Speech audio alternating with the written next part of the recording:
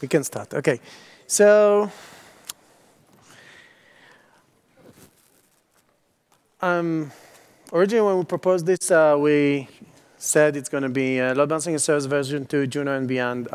We'll talk about what was done and what's the actual delivery date. And I would like to start with a question of from everyone in the crowd. How many people have load balancing functions in their environment? OK. How many people would like to get load balancing APIs as a standard APIs in their OpenStack? OK. Good. So you are in the right session. OK. So we'll talk a little bit about what led us to do the v2 API, a little bit about the process and what's the key features that we put into version 2, drive a little bit about the core capabilities, the core API, and then the key requirements were to do TLS termination in layer 7. So I'll talk a little bit what's the solution. Then we'll switch to Phil and Brandon that will talk about the reference implementation. And Doug will summarize what's the current status, OK? OK.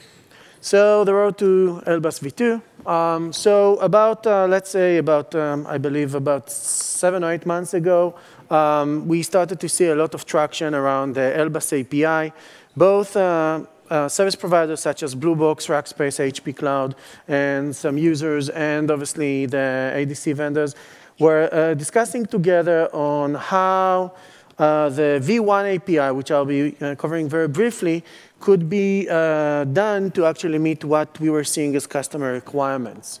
As you can see, all those people were kind of involved. And the process that we were doing is we were asking how the v1, which basically has a very basic layer 4 load balancing, doing HTTP, HTTPS pass-through, and TCP, with some basic stuff, could be extended and could address user demands. So the process that we've done, basically, and I have the links underneath it, so if anyone is interested to actually look at the raw material, we did first a user survey. We got some people voting on features and requirements, and we summarized all of this. With the result of that, the first requirement was people actually wanted to have, under the same IP, multiple TCP port serving. Kinds of seem trivial, but the v1 didn't support that. And there were some critical issues from the way it was defined to do that. TLS termination, meaning the load balancer would terminate connection. By the way, who knows why TLS termination is such a coveted feature? Anyone? Steven. You want me to actually say? OK. TLS termination, wait, why is it a coveted feature? Well, because our customers are asking for it. OK. And why do they want that? Do you want me to explain what it is? Yeah. Oh, OK. So that's basically taking your HTTPS connection and terminating it on the actual load balancer. And then you can speak either straight HTTP or HTTPS to your backend. Right. Sure. And this is important not just because you want to terminate it on the load balancer, because it's simpler to manage on a single point of management, and a lot of the more advanced capabilities of load balancer will only be available if the load balancer could actually look on the content. So this is one of the key requirements. SNI, TLS SNI is the capability to support multiple different certificates out of the load balancer using the host name. And layer 7 content switching is the capability to use the payload information, such as URI, cookies, et cetera, to actually define how traffic is being handled, whether it needs to be routed to different server groups, whether it needs to be stopped, or whether it needs to be redirected to another URI. Okay? So those were defined as the phase 1 features that we want to do. But on top of that, there are additional features that were required, things like client certificates, the backend encryption, content modification, and UDP support. Okay? So in order to do that, the first thing that we need to do is to fix the core model. The original v1 core model has a few shortcomings. The first of them was that the pool was the root object. Now, obviously, if you want to do things like layer 7 content switching, which will have multiple pools, you cannot have the pool as the root object. So the first thing that we went and fixed is created an object called load balancer as a root object, which has the IP. And then you can attach multiple listeners underneath it. Hence, this addresses the requirement to do multiple TCP ports under the same IP. And then the pool and the health monitor, et cetera, become simple logical objects, okay? Another thing that we kind of fixed, because we've seen that the V1 is kind of problematic in that way, is that the health monitor and pool had a many-to-many relationship, and we thought that it makes sense to actually have the health and pool a one-to-one relationship. So that's the first API change. The other thing is that we really wanted to add the TLS termination and the layer 7. The key objection to doing TLS termination originally was there was requirement to not store the certificates as part of the Neutron database. And out of nowhere came the Barbican project, which will be used to store the certificates of the load balancer. And then those certificates are going to be presented in the load balancer APIs just by their TLS ID, okay? So simple TLS termination would be done by specifying on the listener that the listener does TLS termination and attaching an SSL ID stored in Barbican. The other feature is the set of certificates as an SNI list. So that addresses the SNI requirement. And the last feature is actually, since we created the pool as a logical object, we can now reuse the pool as part of the content switching. So content switching, in essence, is a list of policies, ordered list. So the engines are expected to evaluate them in order. And the first one that is being met, this is the one that gets executed. Under a policy, we get a set of rules that are, in essence, an AND and OR condition. So all rules need to be met for a policy to become true. And policy and rules obviously could be anything that compares the content, things like URI matching, cookie matching, and things like this. And the action, in essence, is either redirect to pool, stop, reject the traffic, or redirect to a URL, okay? All of this was the things that we were completing as an API, as a basic reference implementation intended to get into Juno. Phil? Make sure green is go. Yeah, green is go. Alrighty, folks. Thank you, Sam. My name is Philip Tuchel, developer for the LBAS team. I'm going to briefly discuss some of the ideas for the reference implementations that we have and some ideas going forward. We have some concrete implementation options, 3 of which. First, the non-agent-based implementation, if you want to try that out now, development version. We have ideas or plans for an agent-based version, which will provide for some scalability, allowing you to deploy out multiple nodes. In Octavia, our operator grade may have a little bit longer initial delivery cycles there. So first, I'm going to discuss the non-agent version. Currently, that's available in feature branches, so you could actually go ahead and pull that down. It's in reviews, of course. So you could pull that down, test it out, experiment with the LBAS v2 API. It's not scalable, nor is it highly available. I don't plan on updating it to do any of those things. This is strictly a proof of concept. It's a development version, just to get you comfortable with the v2 APIs. And as you can see here with my amazing diagram, that it's everything's deployed directly on the Neutron API node. So you'll spin up or you'll call the v2 API, and it will deploy an HA proxy process directly to the API node. So it's really simply, strictly for development purposes, proof of concept. Next, we have our agent-based version, which is something we plan on doing. It's currently not available. It will provide some scalability. It's based off of the V1 agent, so besides adhering to the V2 data models, there's really no difference there. So it provides some scalability. You'll be able to scale out with the agent and backends. The HA capabilities would require some more updating or mechanisms to actually make that highly available. So that's a thing to be discussed if we go the agent-based route. And this one is not really operator grade, but it's definitely primed for feature branch acceptance. That way we can get things moving with the Neutron LBAS. And I guess to visualize that a little bit, as you can see here, the agent driver is going to communicate with the queue, and the agent on the nodes will actually communicate back and forth, so you can actually deploy this out over multiple nodes to make a somewhat or relatively scalable reference implementation. Next, we have our operator grade base version, and Brandon Logan will discuss that a little bit further. Hi, I'm Brandon Logan, developer on LBAS. So Octavia is meant to solve the issues with the agent reference implementation.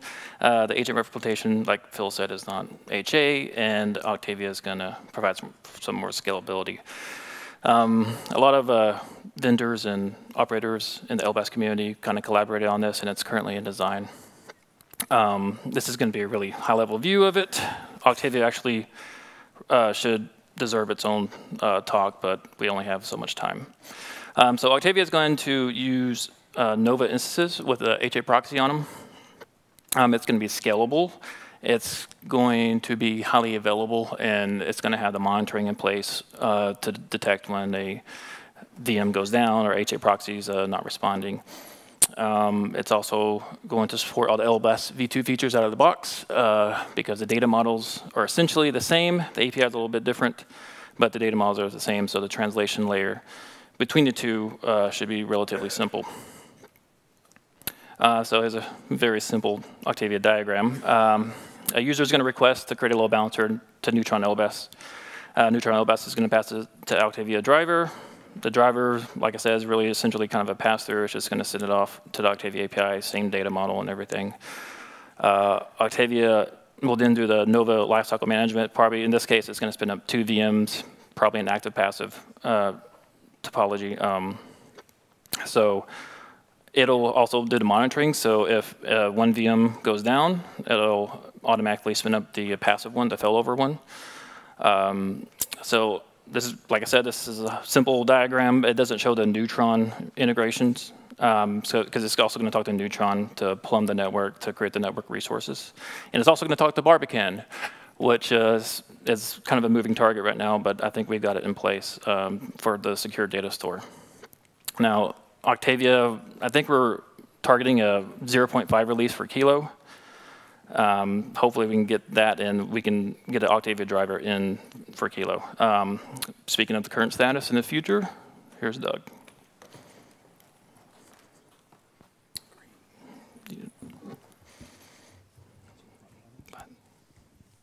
Hello? Okay, it works. They took away my boy band mic, I think because I couldn't master the dance moves. Come on, wake up. That's the best it's going to get. All right, so all the code and features we've been talking about, the initial code is available now. It's on a feature branch right there. You're all going to type that in while I talk, right? I told you it wasn't getting any better. The core object model and CLI and everything, and API he's been talking about, that's in there. The reference driver that Phil talked about is in a Garrett review. There's an Etherpad there that has everything else. So if you want to merge together TLS and L7 and play with it as a proof of concept, it's there now. So the code was supposed to be in Juno, and it's not. I don't know if any of you were familiar with the Neutron incubator and the group-based policy and stuff, but they pretty much ran out of review cycles. And they decided that large projects weren't working so well as like 12 Garrett chain deep review patches. So they needed somewhere else to put them. The infrastructure team suggested that we just use a branch on Git. So that's where LBAS is trying things out. We're trying to get all of our code in there, matured, until it's fully baked, and then hopefully we'll merge into Neutron in the Kilo timeframe. Octavia is in StackForge. I think the page is, URL's on there somewhere. And Neutron LBAS in Neutron will have a driver that talks to Octavia, but if you want to run Octavia, you'll have to go get it out of StackForge. This is just showing you what community drivers we had before, what community drivers we're going to have now. We're adding a couple, we're subtracting one. Features for Kilo and beyond. So we talked about merging the feature branch into Kilo, an Octavia driver. our friends at eBay demoed a Horizon UI that we loved, which was right now to spawn a load balancer, you have to go in and create a pool and then add some members and then add a VIP and then tie them all together and add health monitor. And unless you're in the load balancing industry, I don't think that makes any sense at all. So the demo he made was, it looked like you're launching a Nova instance. You click, I want a load balancer, and here's his name, and here's his members, and here's the health monitor, go. And then you have a fully functioning load balancer. So that's something else we're going to try to get in the kilo time frame, talking to the v2 subsystem. If you want to contribute to Octavia, there's a URL. Other things we're planning for Kilo, integration with heat, integration with Ceilometer. Neutron flavors, they're supposed to be in Juno, those got pushed as well. Hopefully those, we're going to try to get those in Kilo again. Stay tuned. I don't know if LBAS is going to stay in Neutron. I don't know if it's going to go StackForge. I don't know if it's going to go in Incubator. There's a lot going on at this summit to try to figure that sort of thing out and solve this code review cycle bottleneck that we've all been having. So that's the rest of our content. We wanted to open the floor now for questions and answers, and then we'll let all of you get out of here for the free beer that is right after us. So come on up, or we'll get out of here early. Nobody wants to yell at us for being late yet again. Yeah, so have we. Good. So it's a question about Octavia. Okay. Are you talking directly to Nova to spin up instances? And if yes or no, have you investigated using heat to do that? What? Come on over, Brandon. Oh. I don't think we've actually investigated using heat, but there is a Neutron service, or an advanced service that's what is it called? No, not. Tacker that does the lifecycle management, which we're investigating that, but I don't think we've investigated heat yet. Okay, I mean, like project like Trove, or I mean, project that spin up instances to deploy an it'd be similar to Trove. I've been using it, and I think like if we have your feedback and know what's wrong or what's not wrong, that'd be awesome. Okay, yeah, let us know. Thank you. Any other questions? Anybody interested in seeing a Horizon demo of the feature I talked about? eBay, come on up here. Wait, you got a question? Oh, is there a compatibility list for load balancers that are compatible with the solution? Yes. Let me go back a couple slides. But for V1, if you're going to go into the marketplace of OpenStack, you could actually find all the vendors that have V1 implementation, which is tested and certified, etc. And obviously, when we get V2 into the trunk, then we'll have the similar thing there. Does that answer your question? Yeah. There are also a couple private drivers beyond the community drivers. I know there's Brocade drivers and F5 drivers. Okay, I was going to ask about F5. They're kind of... Yes, contact them directly on that. Okay, thanks.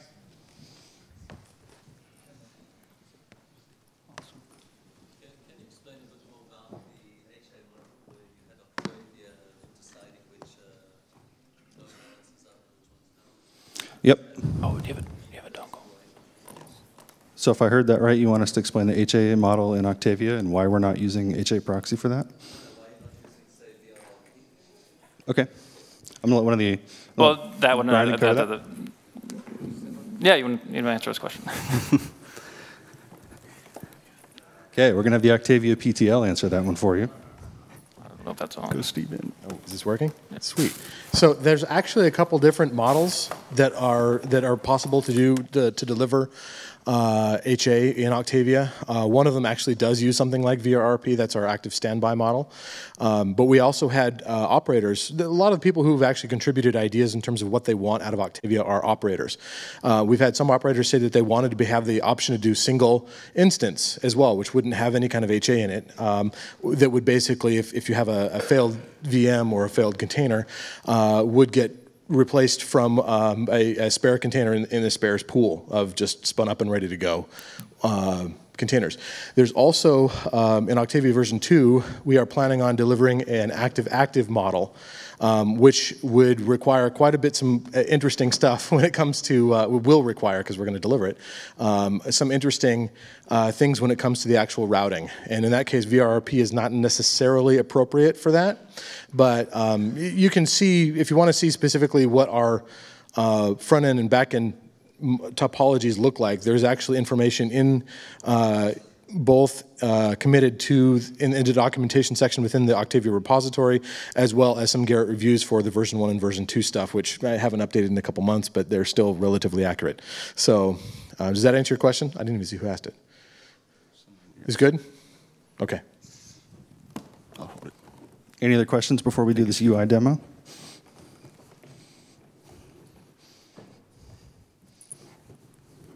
There's supposed to be one while they finish setting up. Here's one. I was a bit confused with the discussion of how this is part of Neutron, but possibly not later. So the fastest way to move the project forward is to be a part of Neutron. Why is there a thought to move it out later? And if the fastest way to move it forward is out of Neutron, then why isn't it moving out now? So if we move it out of Neutron, you're at least a year plus away because we have to go through TC incubation and all that stuff. So the theory is Neutron should be faster than that, except in the past it hasn't been. So do we keep waiting and hoping that things will get better? Which everybody in Neutron's great. You know, I love those guys, and they, you know, they say the right things. So we think good things are going to happen, and then, you know, I've only been on this for 6 months, but my understanding is load balancing has, you know, for the last 2 years been kind of stalled. So do we bite the bullet and take a year plus hit, or do we hope Neutron gets fixed? And so it's not completely clear which of those is the right answer. Has there been any thought about having a distributed load balancing function like the distributed router function that we were just looking at before? So like a global load balancer in different regions, or? No, like on each compute node having an agent that is managed, which sort of knows the state of the nodes that are on there and can direct traffic via a bridge that's on that compute node. Or something. I can answer that. So if you think about it, if your system is well balanced, then there's more chances that your VMs are going to be spread all over the place, right?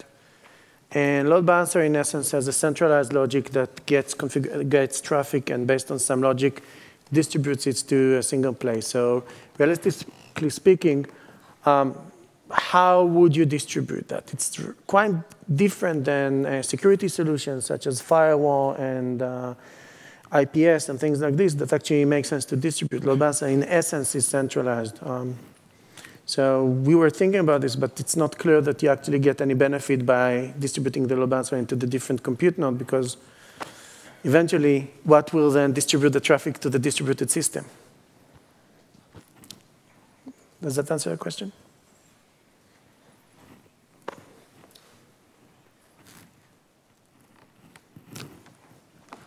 Doug, hope you wouldn't mind if I just take a moment to reply to the previous question about F5. Go for it. Yeah. So we do have a package that you can download and get the V1 support. As Doug alluded to, it's been out for 6 months. We are tracking the V2 and intend to support that as well. Awesome. Thank you. Thank you.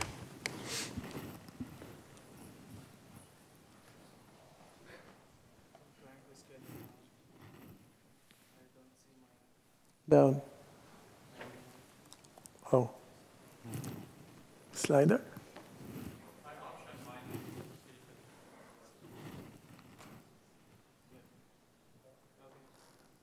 You saved the day. Thank you.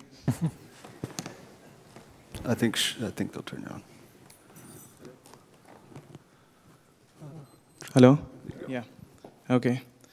So as Doug spoke about it, right? The UI, which comes with default with Horizon, really sucks. So then we decided to implement our own UI.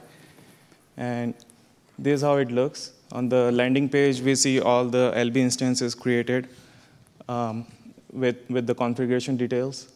And then, like if you want to create a new load balancer, you just launch it as if you're launching an instance. You can pick the existing IP which is allocated to you, or you can just choose to create a new IP. You enter your name, and this UI will also create a DNS record for you. So I can do demo, Juno. And some description, you can choose the algorithm here, the instance port where your service will be running, your protocol. We have like HTTPS even. We have like also implemented SSL support on it. Here you can specify your SSL certificate. You can choose to use a common certificate, which are some wildcard certificate based on your VPC, or you can provide your own certificate key and the chain. Then you specify your monitor. It can be a simple TCP HTTP monitor or ECV checks, which are more enhanced validation with your send string and receive string and frequency. And then in the end, you select what instances you want to make a part of the load balancer. So you can select all the. So it will only show you the members which are part of your tenant. So right now I have 2. So I can pick or do all this. And then finally I will say launch. It will do some validation. Since I selected HTTPS, it will give me an error because I did not provide SSL certificate. So likewise, I can do HTTP or TCP pass-through. Should be fine. Yeah, and anyways, yeah, so that will launch a load balancer. It wants me to fill all the details. I don't want to.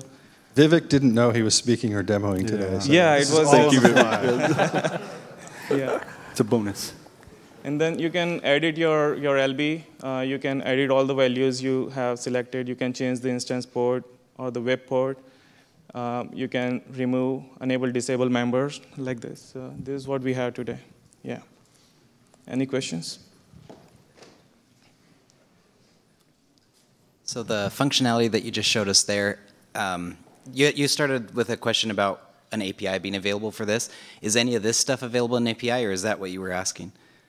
No, this UI is entirely running on APIs.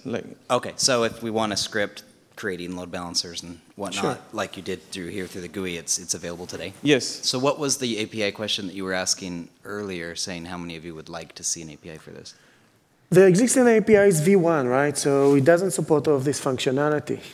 We are talking about v2, which has the v1 doesn't have SSL certificates, doesn't have the listener ports, and doesn't have the layer 7. So the question was, since we have v1 and we really want to push v2, I was kind of interested to know how many people are actually using it and how many people are actually interested to see it as a standard API.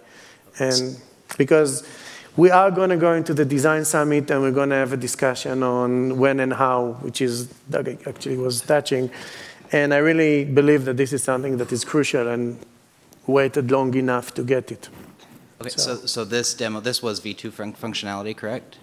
Part of it, yeah. Oh, okay. Yes. So most of the things in here are available in the v1 API? Without the SSL termination. With it, just not the SSL termination? Right. Okay, thank you. Correct.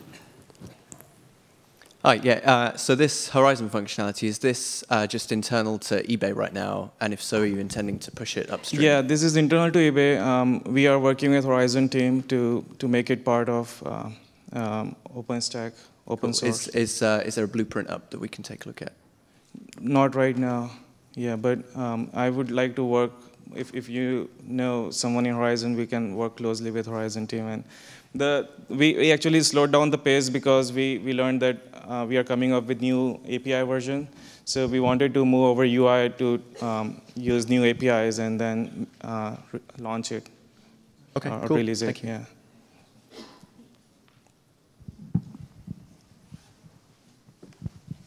Any final questions? All right, thank you, all of you. If you have any more questions, come talk to any of us.